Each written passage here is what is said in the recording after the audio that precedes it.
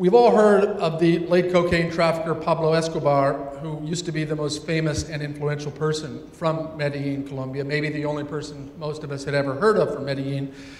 Now the most famous and influential person from Medellin is Sergio Fajardo, who was, for most of his career, a math professor with a PhD, as it happens, from the University of Wisconsin, who, out of the blue, was elected mayor of Medellin in 2003, and rather miraculously transformed that city during his single term in office.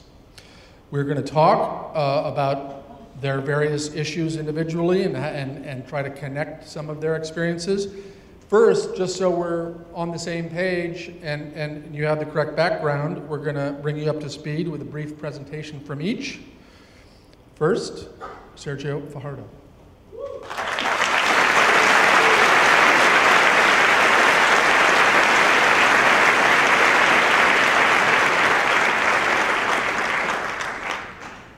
Good afternoon. It's a pleasure for me to be here. I have very few minutes to tell you about Medellin. I asked for this time so that I can put in context my city, my country, my state, and so that you will see why things have happened and how they are going to continue happening.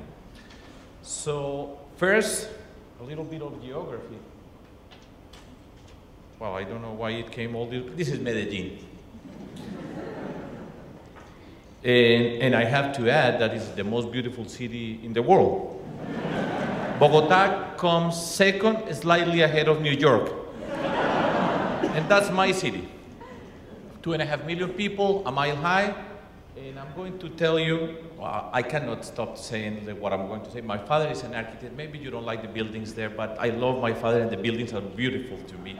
Several of those buildings were designed by my father. I'm a mathematician. This I'm not going to explain the way I would like to do it, but I can synthesize it in the following way. I come from a non-standard path. We built a civic movement in Medellin of people who were tired of politics, who wanted to be part of society, who wanted to contribute to the well-being of our society, but we couldn't because we didn't belong to any political party, and we decided to create a civic movement, decided that we will get into politics, something that we have never dreamed of. We knew that we were going to get into power, and we got into power. But things doesn't happen coming out of the blue. All what I'm going to say about Medellin today has a root, and it began 11 years and a half ago. That's when we decided to take part in politics. And something very simple but very crucial, because usually at the end you see buildings and things like that, and you ask how did you get the money for this? But the real secret here is how we began, how we did politics, because the way you get into power will decide what you are going to do in power and how you are going to run the city. We had a dream. We knew what that dream was. We knew that we wanted to carry out that dream, and we got into power. I don't have time to tell you the whole story, but I always want to remind people this has a beginning, and it has to do with politics and a group of people who decided that they were going to change the city. Now, I am a mathematician, and I like to frame things the way we mathematicians work. And we solve problems. The first step in order to solve a problem is recognize that you have the problem. State it. A statement like that is a political statement. So we had 3 problems to solve: inequality, violence, and corruption. 3 problems. Once you have stated the problem, we have to understand it perfectly well before we get into solving the problem. Simply. So what I'm going to do now is, as a professor, explain the problem. Here's my city, that's Medellin. Something very simple I want to add. The way we did politics was walking. Today I cannot walk as fast as I used to because I ride bicycles. I love them. I fell from my bicycle a year ago and I broke my hip, and I'm still paying for it. But we walk through the city, the whole city. That has some colors I'm not going to explain now, but I can say it this way. We put the city, our city, my city, Medellin, in our skin. We went throughout all the corners of the city. We smelled it. We saw people's eyes. We walked. We felt. We breathed in our city. So we had it in our skin. Then we loved it as much as you can love. We had it in our heart. And then we had it in our brain. We studied it very carefully. Skin, heart, and brain. That was the key for us. I walked throughout the whole city. And you have to do it. Then, here's a very simple way of explaining the problem. We think we have two trees there. One is the inequality tree. The other one is the violence tree, and you have some grass. That's my painting, I'm sorry. But I liked it. And that grass has a meaning. That's corruption. Think of the grass as a nutrient that makes those trees grow faster. Our problem, what we want to do is pull out those trees, not just cut them down, pull them out with their roots. So before you start pulling them out, we have to understand how the roots are.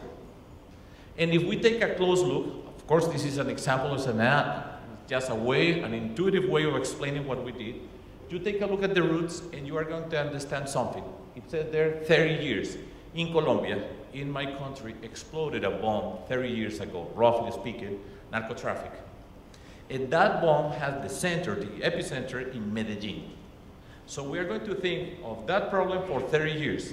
And think of those two trees that began 30 years ago, that they were little, and they began growing. And after a few years, of course, they have grown up very high, very big. The roots have been going downwards. But as you know how roots are, those roots have been going in that direction, and little by little they have gotten together, and after 30 years, we have that those three at the end are the same tree, just one tree. From outside they look like two, but they are really just one single tree because the root is the same for the two of them. There is no way you can disentangle those roots. They are there, and we have to work on that problem, solving it simultaneously. And we have to cut that grass, because that's a nutrient. We cut the grass, the way we got it to power, the way we did policy, we handled the administration, but we had to take care of those two trees. Now that you understood what we are going to do, let me explain you one more thing. You have heard about narco-traffic. You mentioned the name of a guy that I never mentioned. It never comes through my lips, that name. Never. And so whenever we take a look, you have heard of my city, that's why I wanted to talk before we could get into details with my colleagues. When you hear about Medellin, you know, immediately you think violence, drugs. Now, whenever something happens inside that world, that's a door, that is an entrance door. I don't know how to point with this thing, but where it says Y, that's the entrance door. Inside that, you get into a room that is the illegal world. There you have guerrillas, paramilitary, narco-traffic delinquents of all sorts. So I always ask a question. Usually you know that name, but whenever something happens inside that world, it happens very often, then I ask myself, why is this guy in there? Why was he there? How did he get in there? Usually you will appear in the newspaper if a very famous narco-traffic is captured. But you will never ask the question why that guy became a narco-trafficker. We have to close that door. That's crucial. Think of a kid sitting on his neighborhood in the corner, looking in front, and what he's seeing is this big door that leads through that world. We have to close that door. We cannot do it from one day to another. But what we have to do is we keep narrowing it, making sure that it's narrower and narrower and narrower, so that fewer people would come inside and it would be more difficult to get in there. But how do we close this door? Opening up other doors, building opportunities, so that the kid that is sitting here sees that in front, but immediately he can see another door there. That's crucial to understanding what we did. So that we did, I'm not going to explain that as using a magnifying glass to take it inside that room. I'll pass over it. And we get to what we did, or one of the things that we did in order to narrow that door. We built a program that is called Medellin, the Most Educated. And it's bring all the opportunities into our city, to our people, so that we will fight violence, inequality, and corruption. And that these kids would have opportunities in life. So the package was compounded, or is compounded by, first, politics. Our richness, our political richness is trust. We built trust. We didn't buy votes, we didn't buy leaders, we didn't have a machinery, but we had the people that we met through the streets. So we had the trust, and once we got into government, we had transparency. Everywhere in Medellin, there was all the signs that we had, they said, here are your taxes, in Medellin, the most educated. We didn't steal a single peso. And that helps quite a lot. Here in Medellin and all over the world. Then we had citizen participation. We have to get people into action. We had a program which is called Social Urbanism, which is very remarkable. It's extraordinary what we did there, and it's happening there. We're very proud of it. A way of transform the city by means of architecture as a political project. We know a couple of things that we did. First, what's the problem with violence? The power of violent people is fear. You know that very well here. It's fear. The richest people build tallest walls, a bigger army to protect them. But the poorest, they are there, out there.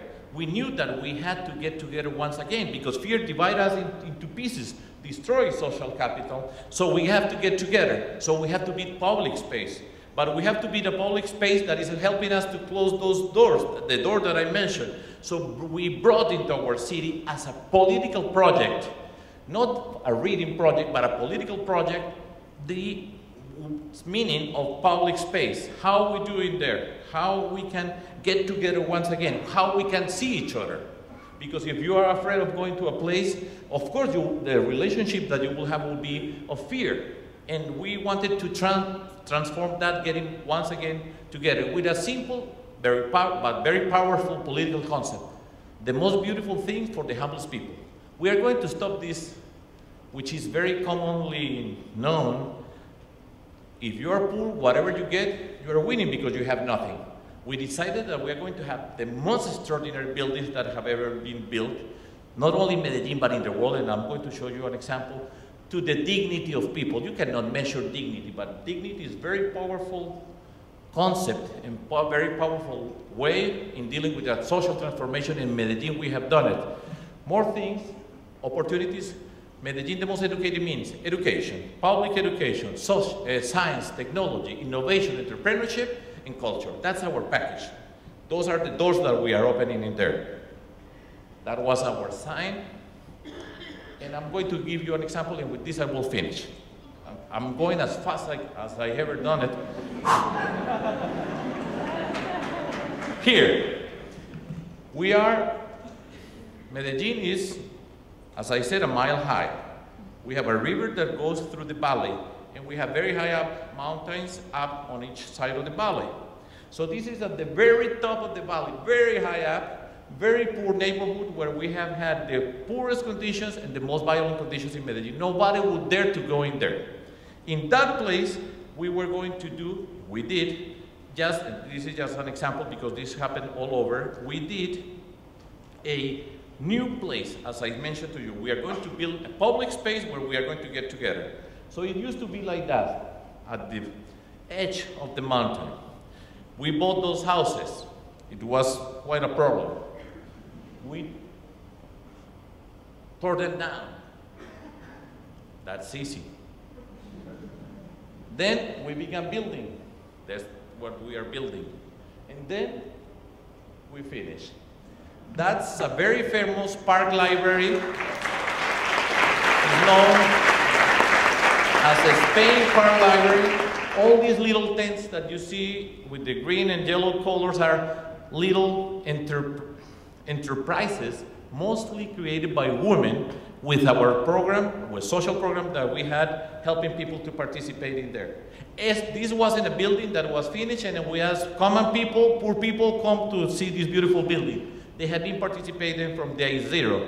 And that building is a place where nothing has happened in there, no violent act has been there, and whoever gets into that building will never get into the violent world. Thank you very much.